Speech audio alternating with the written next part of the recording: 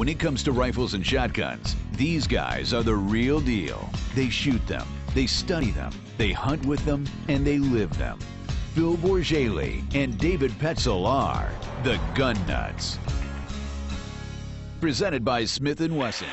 I'm Phil Bourjaily, calling in with a lesson in crossing shots. A crossing shot is simple if you do it right. You look at the bird's beak, put the gun in front of it, and pull the trigger. People get into trouble on crossing shots when they swing with the bird for a long time, trying to make sure the lead is perfect. When you do that, the gun slows down or even stops. This shooter rides the target, shoots behind, then you see him have to swing fast to catch the bird and make the second shot. Now let's see it done the right way again. Notice there's no hesitation at all. The shooter moves the muzzle ahead of the bird, mounts the gun, and as soon as the butt hits his shoulder, he pulls the trigger and makes the shot. Shoot the instant you're on target, and you'll hit more crossing shots.